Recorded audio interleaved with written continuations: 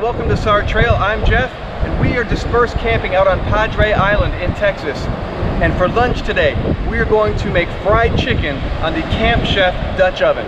We're going to do that on lump charcoal, but first, we're just standing on the beach here. We don't have a grill, we don't have any of that stuff, so we got to make something to cook that in.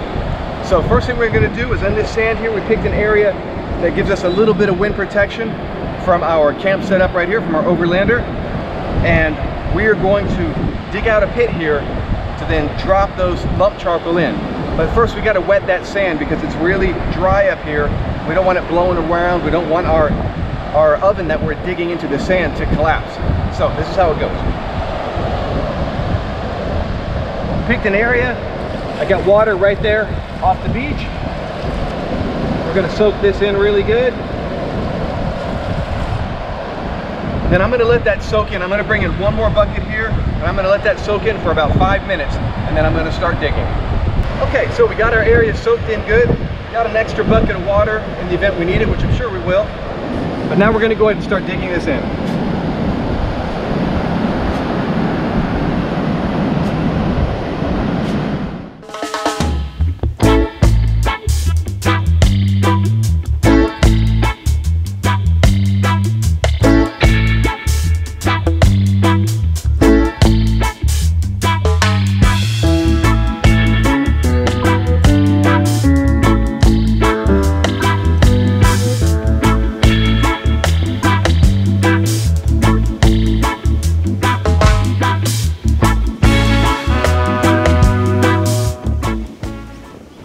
Okay, so we got this all dug out here, poured water on all the sides, splashed some water on it.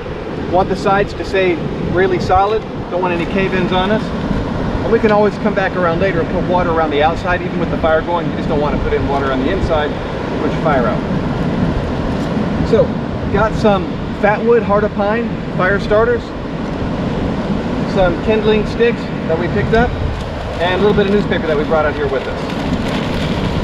We're going to get these guys down in here, and they're nice, safe, out of the wind. Lay some of this kindling across, and some of this heart of pine.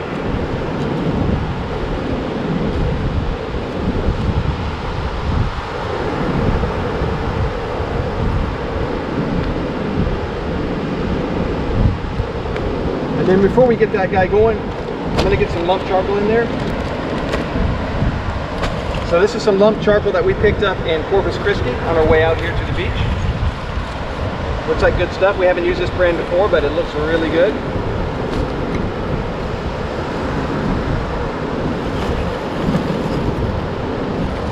And the key right now is just to get it lit. Once it's lit, then we will add charcoal to it after. But the key right now is just getting all of these guys lit.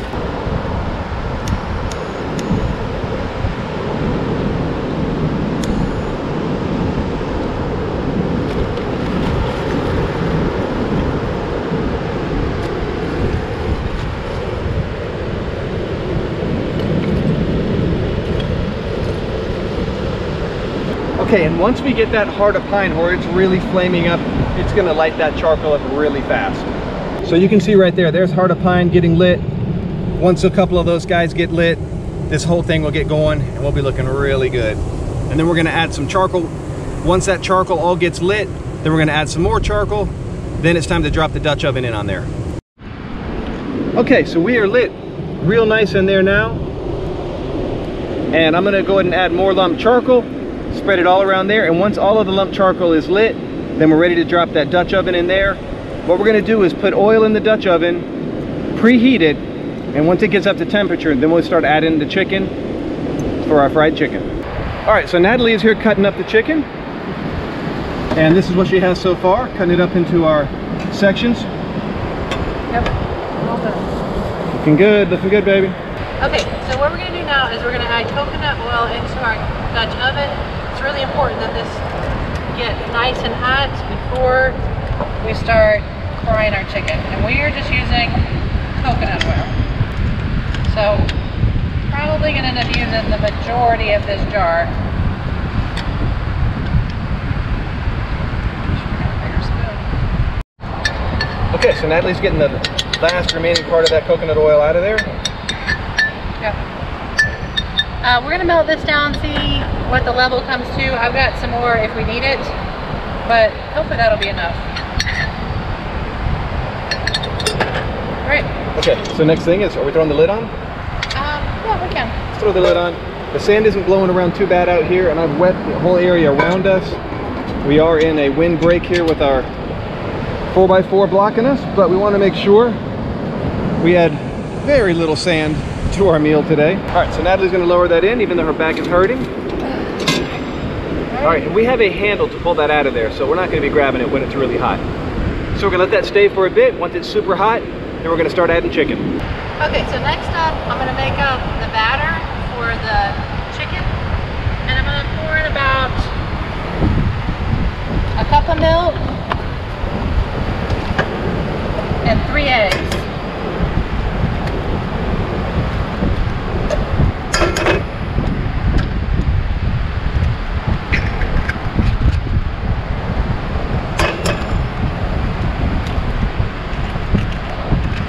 And that'll be our wet part, and then I'm going to put in about 2 cups of flour with oregano, some thyme, salt and pepper. It's really important that you season that really, really well. Okay, so Natalie's seasoning that chicken now. The salt and pepper. So you want to season the chicken and the flour, otherwise it won't taste very good. All right, awesome. So now I'm going to put the flour in here, which you might have blocked the wind. Yeah, it's pretty windy, so the flour's going to go around a little bit. This is einkorn flour. You can use whatever flour is of your choice. So now, again, I'm going to add, so I salt and peppered this chicken really well.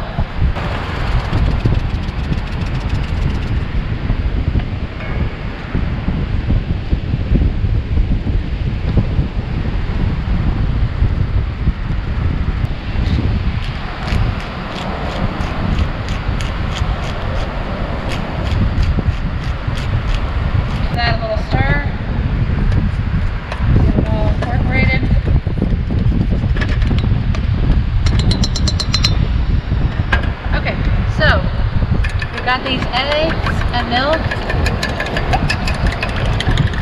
mixed up really well.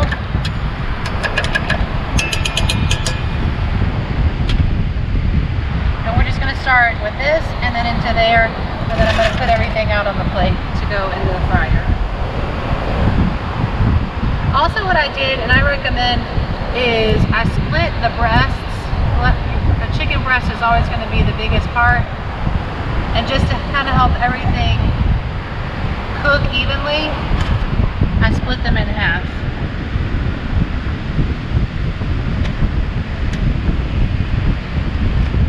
Really press that flour in, that way you get a nice crust.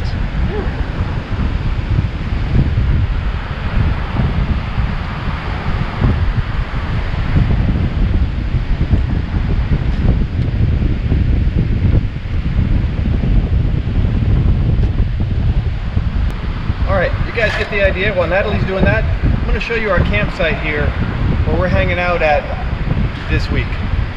So we are dispersed camping out on Padre Island in Texas. It is kind of just outside Corpus Christi, and it is a gorgeous spot, and we got the beach all to ourselves for a couple miles in the south direction at least, a long way in the north direction, and we got this gorgeous beach. Feels like all to ourselves. Occasionally some people that come by with fishing poles, they'll drive by, run down the beach. You can head way down south, and there's a big fishing section down there. There's a jetty, a place for boats to come through, but man, this place is really isolated and really, really gorgeous. So there's our setup to give you a walk around. And today is absolutely stunning. Look at that. Let's walk out and see the breakers.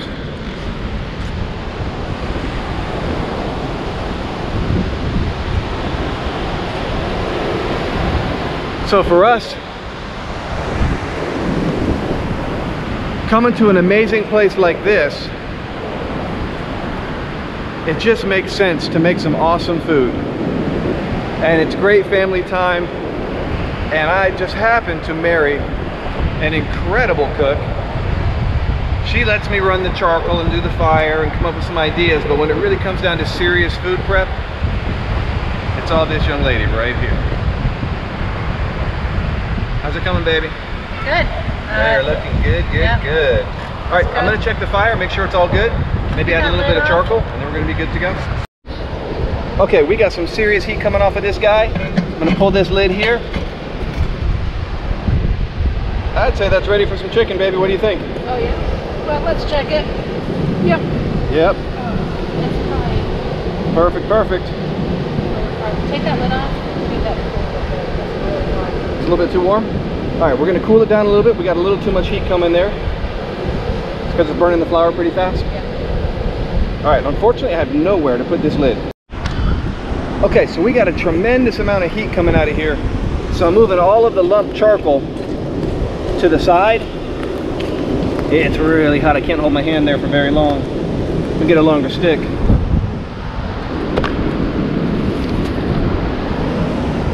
Okay, got a longer stick, protect my hand a bit. We're moving all of this to the side because it was just too warm. Natalie dropped some of that flour in there and it started burning right away, so we know it's too hot for the chicken. So we got the chicken over there, the oil over here cooling down, and I'm gonna get this all off to the side, and then we're gonna be able to control that heat a little bit more. You know, you just never know out in these conditions. You don't really have, you know, a controlled fryer that you just set the temperature at 375, 400, whatever you want. So we're kind of winging it, but that's kind of the fun part about doing this part. And there's always good ways to test it. So when this guy stops smoking somewhat, we're gonna drop him back in there and we'll have that temperature control. Okay, we got the chicken now, and we got all this oil down to the right level. So Natalie's gonna set those guys in there. And then we're gonna lower this down in to the fire pit.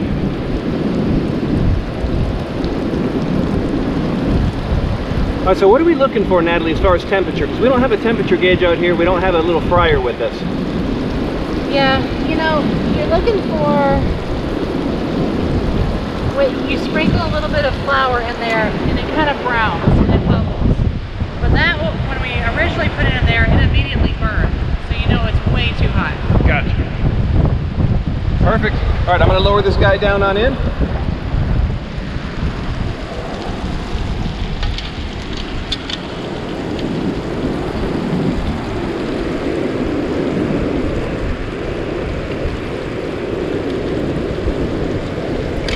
There we go. All right, so how are we looking, Natalie? Ready to flip them? Yeah, you can see they're starting to brown. Oh man, those look good. I'm gonna flip it over.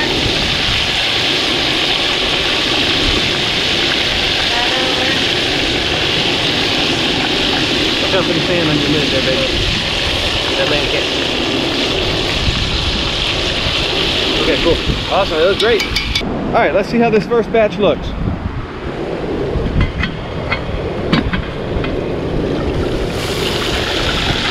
What do you think?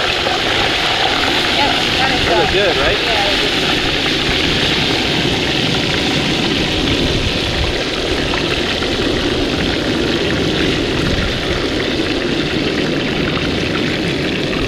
So we're just going to take them out. That one might be a little bit longer.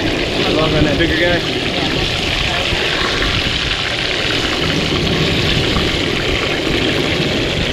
Alright, you can just leave that open. Okay. I'm going to put in the rest. Take a look at those guys. Those look really good. All right, so now we have these to go in. We got plenty of chicken.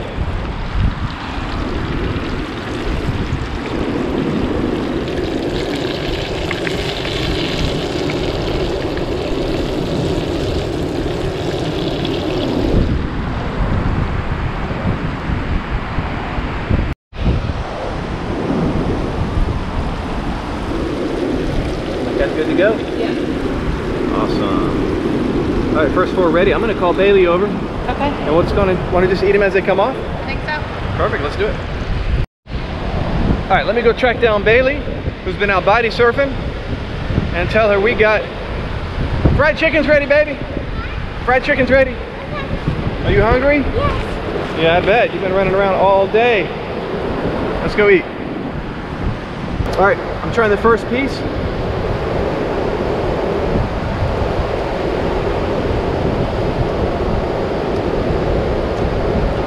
That's really good, Natalie.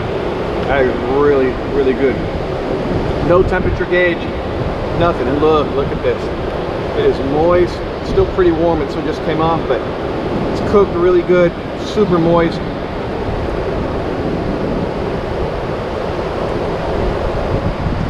You nailed it on this one, baby. All right, Bailey. Tell me how that drumstick is. Good? Hits the spot.